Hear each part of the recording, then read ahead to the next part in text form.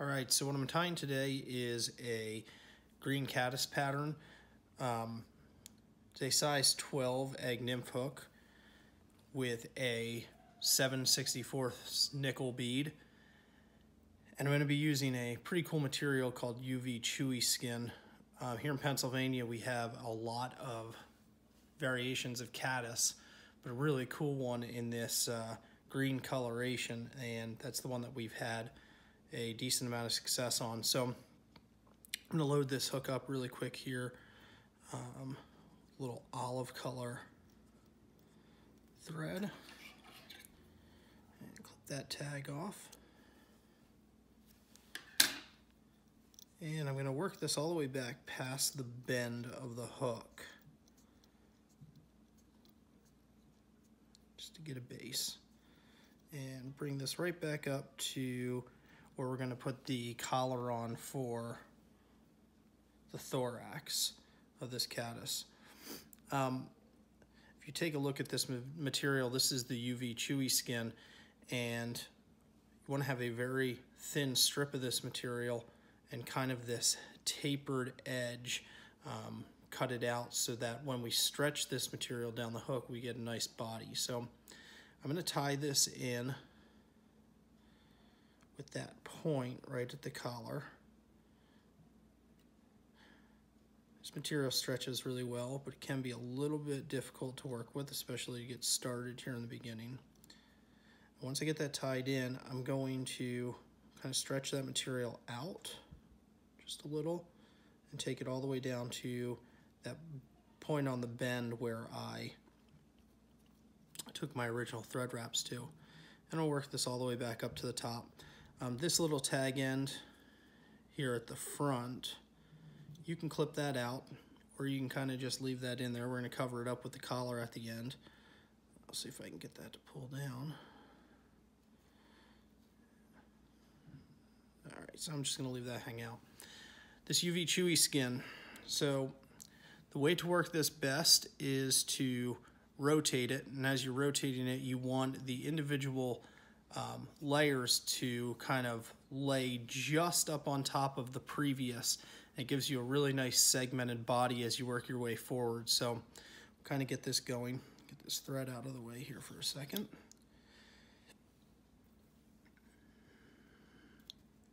First turn or two are the hardest. Once you get those started, everything else will kind of fall into place for you.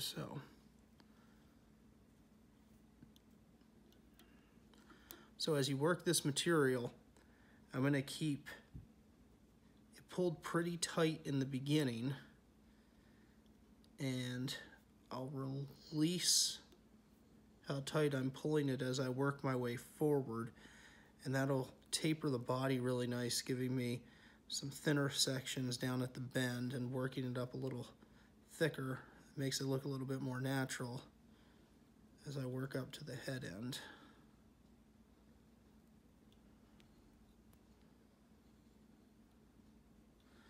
I'm going to work this all the way up to the bead. And here I'm going to pull my thread back.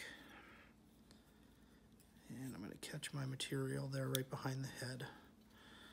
You can just give it like 2 or 3 passes, right where we're going to put the collar of the thorax in. And I'll make some wraps in the front as well. And bring it right back to one more behind. At this point, that material should be caught pretty well, so I'm going to pull that fairly tight and give it a clip.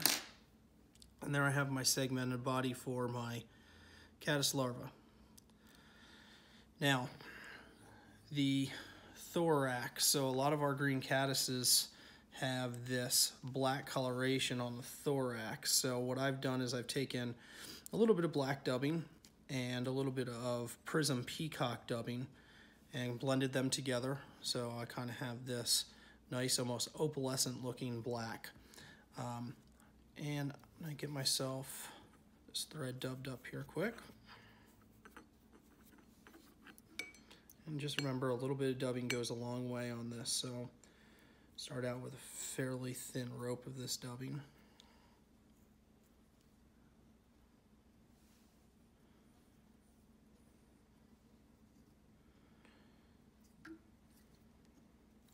We're going to brush this out at the end, so it's going to be on there fairly tight.